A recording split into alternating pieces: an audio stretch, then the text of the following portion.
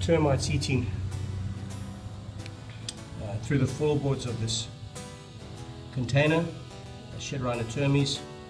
They've started to eat the timbers that the hardwoods stacked them onto, and they've started to get into some of the hardwood timbers just behind me here.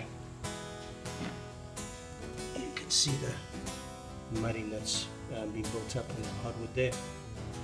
It's quite well established. I've already broken away quite a bit of it, and this is shed rhino termites, a very common species in the area. Before you store any goods or valuables into a shipping container, give us a call and we can talk you through how you can eliminate your risk of having termites infest your container.